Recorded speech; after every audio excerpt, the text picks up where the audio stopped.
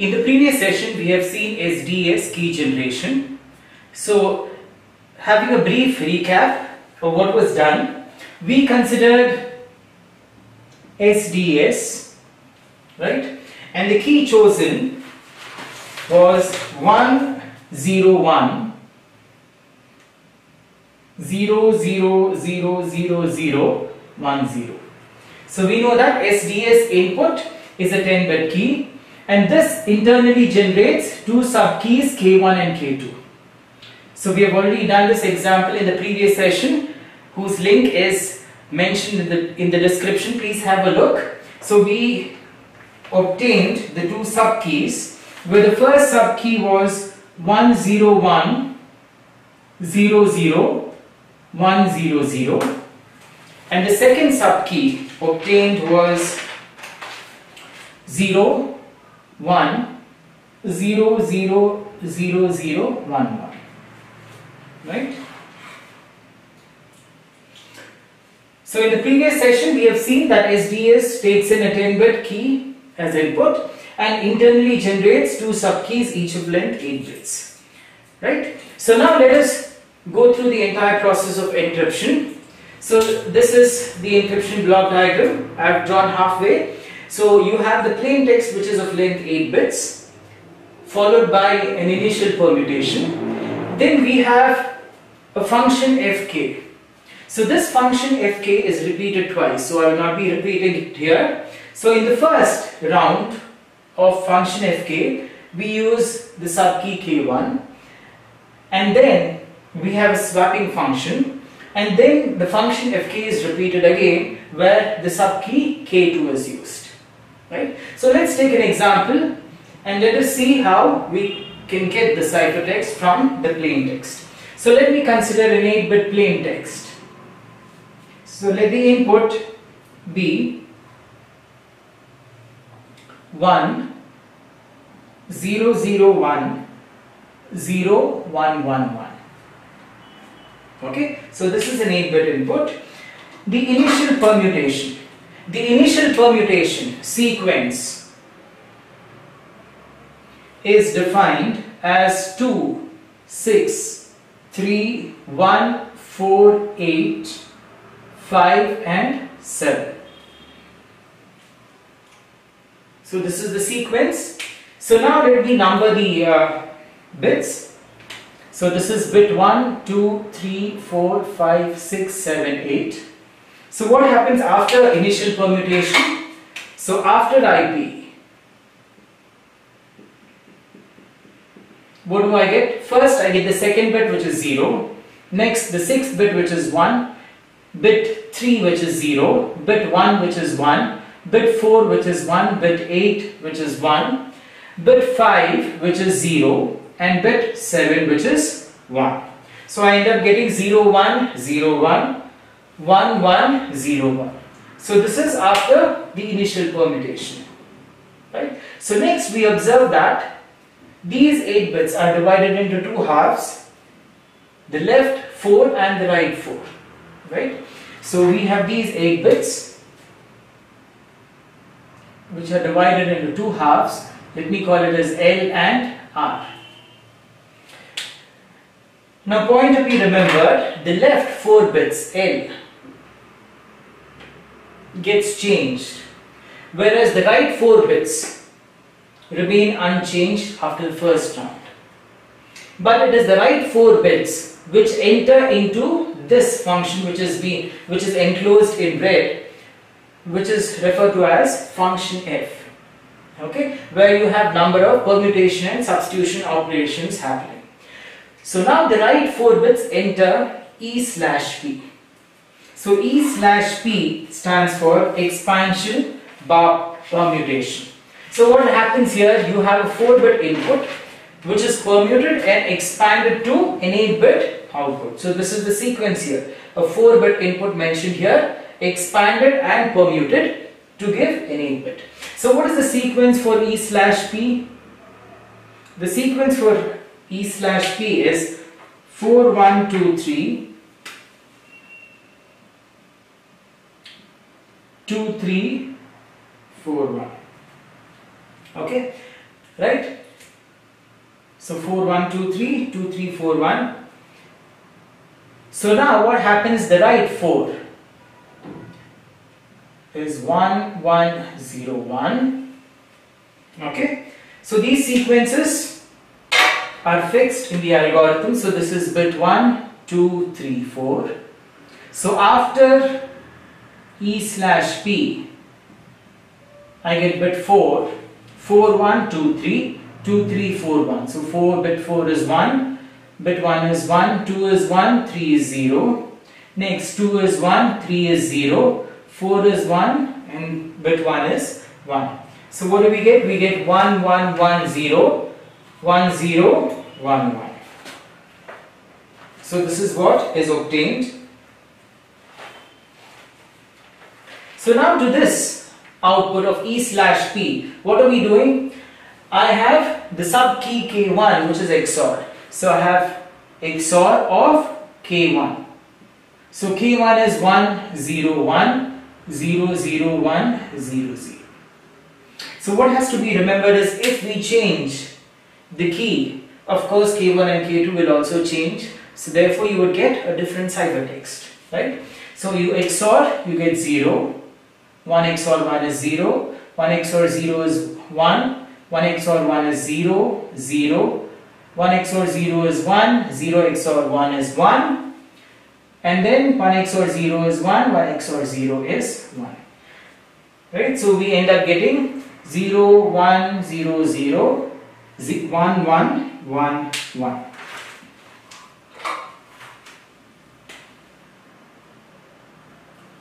Right? So this is what I get here after XOR. Now what do we observe from the figure? These 8 bits are again divided into left 4 and right 4, and they go to S0 and S1. Now what are these S boxes? So these are known as S boxes. So there are 2 S boxes, S0 and S1. So S0 and S1 here in SDS, they basically represent a 4 cross 4 matrix with numbers varying from 0 to 3, which have been defined. So let me write these S boxes. The S boxes, so S0 is defined as, it's a 4 cross 4 matrix with values 1 0 3 2, 3 2 1 0, 0 2 1 3, and 3 1 3 2. Okay. And what about S1? S1 is 0 1 2 3, 2 0 1 3, 3 0 1 0, and then we have 2 1 0 3. Okay. So we have a 4 cross 4 matrix, 4 rows and 4 columns. So let me number this. This is row 0, row 1, row 2, row 3, column 0, column 1, column 2, column 3. So why we are doing this, we'll see that later. So this is again row 0, 1, 2, 3, column 0, 1, 2, 3. So these 4 bits go to S0. Right? So we have the data 0, 1, 0, 0. So in this, the first and the fourth bit, which is 0, 0, its equivalent is 0. This indicates the row. So I need to select row 0. So the first and the fourth bits indicate the row, whereas the second and the third, which is 1 0, 1 0 is 2, indicate the column. Okay, so this indicates the column 2. So I choose row 0 and column 2, and the value is 3. So its binary equivalent is 1 1. So output of S naught, which is 3, is 1 1. Right? So we get a 2-bit output here, which is 1 1. So similarly for S1, I have 1 1 1 1. So what is the row? The row is 3 and column also is 3. Right? Because it is 1 1. So row 3 and column 3, again I have 3 here. So output of S1 is again 3, which is 1. Right? So output of S0 and S1 is 1 1 1 1. Right? So what is the output of S box? So you have the output of S box which goes to P4, which is again permutation. So what is the permutation? The permutation is 2 4 3 1. So let me write it here. It is 2 4 3 and 1. So the permutation is 2 4 3 1. Since all the bits are 1, the output of P4 does not change, which is 1 1 1 1. Right? So now what is happening? The output of P4 is XORed with the left L after initial permutation. So you're going to XOR it with 0 1 0 1. Right? So we get 1 0 1 0. Right. So I get 1 0 1 0 here, and then the right half, which remains unchanged, is 1 1 0 1. So we have finished with the first round of operation. So after the first round of operation, we observe that the left 4 bits have undergone a change, whereas the right 4 bits move on without any change. So I need to change the right 4 bits. So therefore these 4 bits are swapped. So R becomes L, the right becomes left, and the left becomes right. So I get 1 1 0 1 and 1 0 1 0 here. Okay, and the process repeats. So let's see what happens.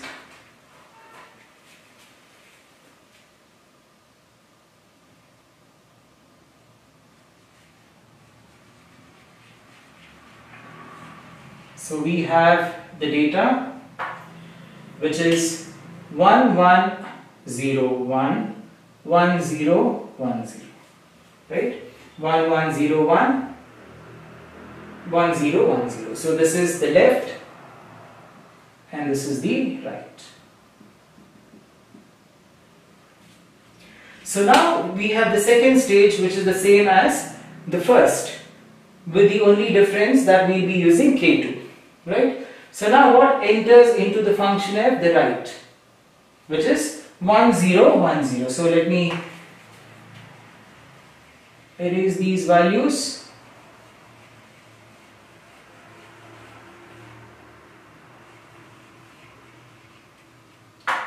So I have the right 4 which enters E/P. Okay. So I have, this is 1 2 3 4, the right. So now we have 4, bit 4 is 0, bit 1 is 1, bit 2 is 0, bit 3 is 1, then 0 1 0 1. So this is after E/P, the right after E/P. Okay. So let me write this again, 1 0 1 0 1 0 1 0 1.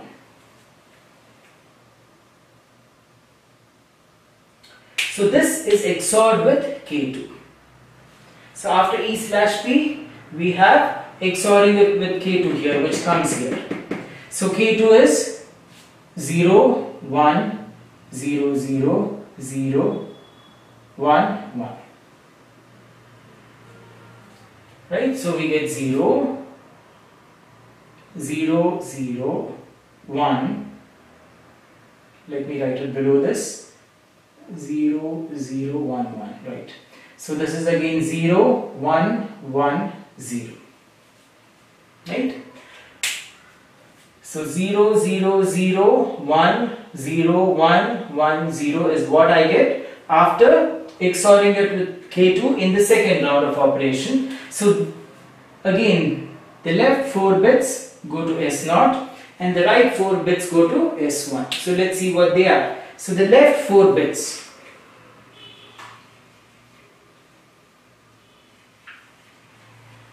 so these values would change. So the left 4 bits is 0, 0, 0, 1. Okay, so 0 and 1, they indicate the row position. 0, 1, which is 1, the row position, and 0, 0 is column, which is 0. So here now what do we choose? We have to choose row 1. So we choose row 1, so let me indicate it by, so row 1 and column 0. Value is again 1, 1. So output of S1 is again 1, 1. Sorry, S0 is again 1, 1. Next, S1. I have 0, 1, 1, 0. So 0, 0. So we get row 0. And then 1, 1, column 3.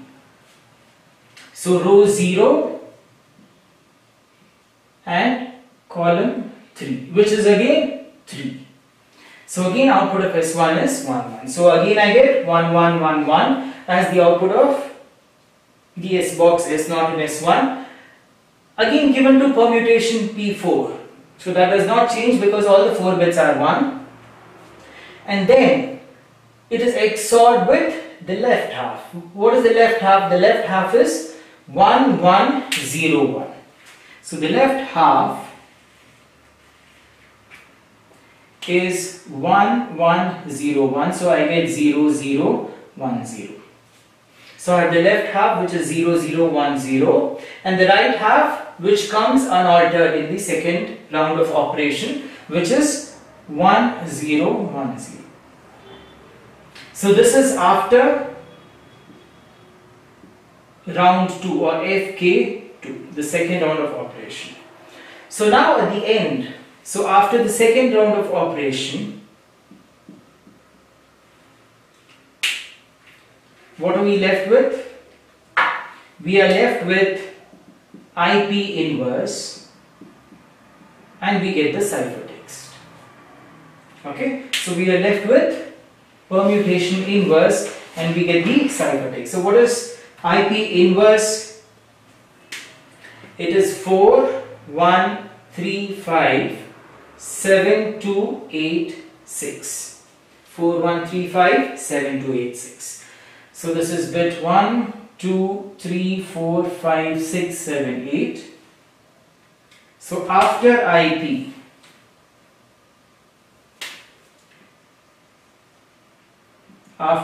inverse, I get, so I have bit 4 which is 0, bit 1 which is 0, 3, 5, 1, 1, and then I have 7, 2. 7 is 1, 2 is 0,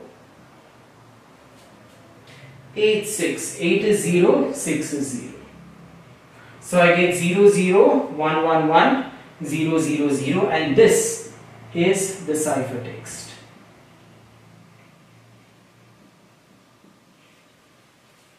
Okay.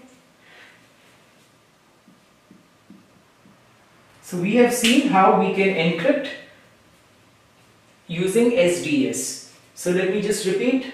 An SDS takes in an 8-bit plain text. You have initial permutation which is given by this, and then the 8-bit data is divided into left and the right 4.